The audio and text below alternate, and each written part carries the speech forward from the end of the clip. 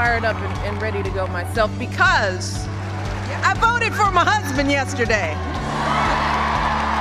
So that means that right now we are one vote closer to re-electing my husband and moving this country forward for 4 more years.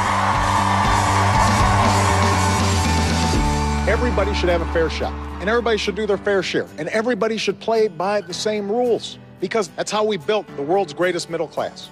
And I want to fight for them. That's what I've been doing for the last 4 years, because if they succeed, I believe the country succeeds. Hello, Greeley. How are y'all? How about Barack Obama last night?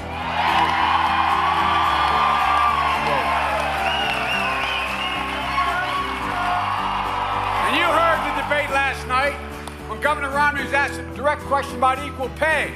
He started talking about binders. So, the idea to go and ask where a qualified woman was, he didn't need a binder.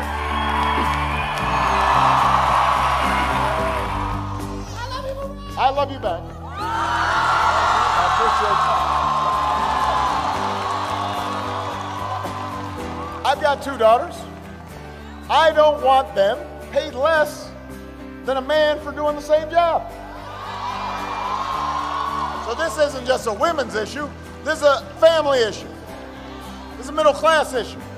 I weighed on it because that was the first bill that I signed, the Lilly Ledbetter Fair Pay Act, to make it easier for women to enforce their rights to get equal pay for equal work. Who needs a snack? You guys need a snack? Is everybody all right? We're playing board game. All right, fair enough. Hello, sir. What's going on, man? I'm doing well. Can I ask you a question? Yes, please. Why is the board games under lock? You don't steal your board games? You have no idea the kind of riffraff that inhabits this green room. This is. You think you kind of leave them out there for just people to play with? You would think that. You would think we could leave them out and it would be fine, but it's not. It's not. How are you holding up? I'm doing great. The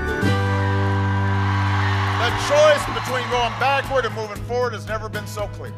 But now that we're 18 days out from the election, Mr. Severely Conservative wants you to think he was severely kidding about everything he said over the last year.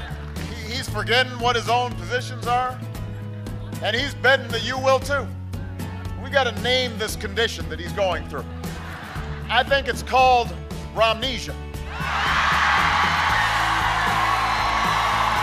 That's what it's called.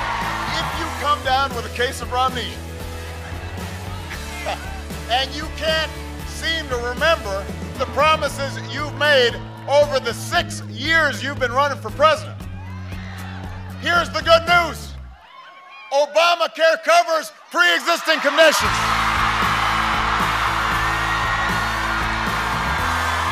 We can fix you up. We've got a cure. Well, we've been through tough times, but we always bounce back because of our character, because we pull together. And if I have the privilege of being your president for another 4 years, I promise you I will always listen to your voices, I will fight for your families, and I will work every single day to make sure that America continues to be the greatest nation on earth.